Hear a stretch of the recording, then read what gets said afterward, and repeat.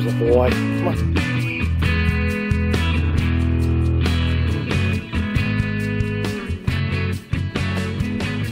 Say hello. Hey everybody, welcome back to the shop. It has been a long time since I've been out here. I haven't shot any videos, but I have been either traveling for work or sick from the traveling from work, and you might be able to hear it. I still am a little bit, trying to shake a cold for the better part of a month now. In that 4 weeks, I reached a milestone on this channel. I've had a couple of milestones. One of them was when I got my first troll, which I thought was entertaining. Then I reached 3,000 subscribers. So kind of cool. Thank you for subscribing if you have. If you haven't, well, feel free. These videos are going to change a little bit. We're going to be doing some more and different things. And the CNC machine that I've built is up and running. So with the exception of the video I'm shooting now, which is a modification to how I'm doing the spindle cooling, the construction of that machine is pretty much done. I'll entertain the idea of some requested videos if there's something that you folks want me to do some detail on, but otherwise I'm kind of winding down in that area. But what I am going to be changing to is I'm going to be shooting some of the videos of what I'm making on it. Right now I've got 3 projects I know I'm going to be doing right now. One is for myself. It's a replacement to a small section of countertop in my RV. I'm going to do that at a Corian. I'm also doing a custom sign for an office building. It's an interior sign. And then I'm also doing I'm doing components for a sign that's going to go on a beach house on the East Coast.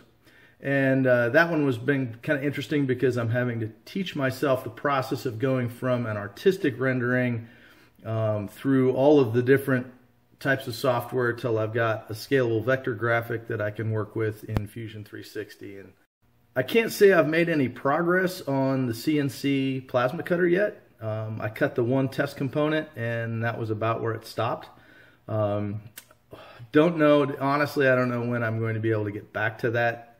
It's springtime out, which means it's time to do a lot of lawn mowing, and that takes up, you know, a good chunk of, especially this time of year, a good chunk of a day each weekend between mowing the yard and keeping the fence rows knocked down and things of that nature. So, you know, times change. That's why most of my time in the shop is in the wintertime.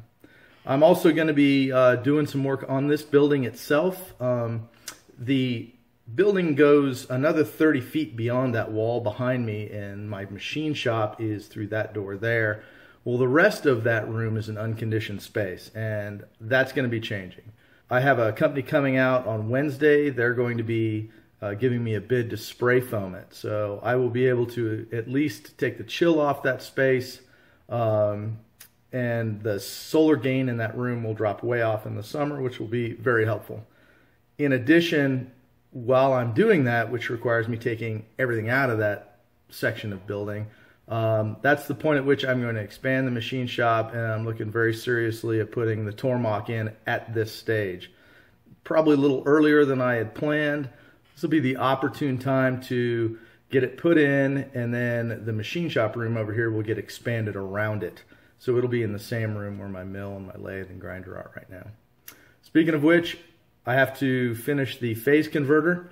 I've got the components to build that.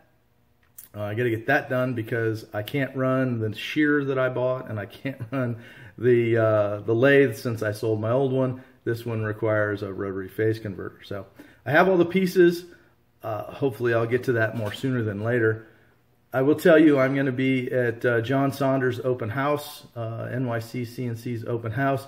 I will be buying some raffle tickets for the rotary phase converter that they're giving away there. So I'll hope.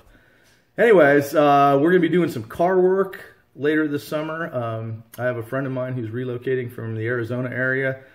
He's a hot rod guy, knows way more about cars than I do because I'm just learning.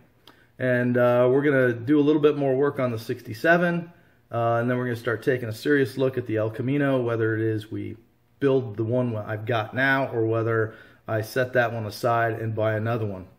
In addition, we're going to be doing some upgrades to a stock 2017 Chevy. I got a new daily driver Had to let mom's car go and replaced it with a 4-door half-ton baby truck. I still have my dually, so when I need a real truck, I'm set. So anyways, that's what's been going on. I'm going to get back over here and finish this spindle cooling modification, finish shooting that video. Hopefully it works out. I'll get that edited and put on YouTube as soon as possible. But I just wanted to say, hey, thanks for joining me in the shop. I'm still around. I apologize for the delay. And to the 3,000 plus subscribers, thanks. Appreciate you having you here. Come back and join us again. Take it easy, everybody. See ya.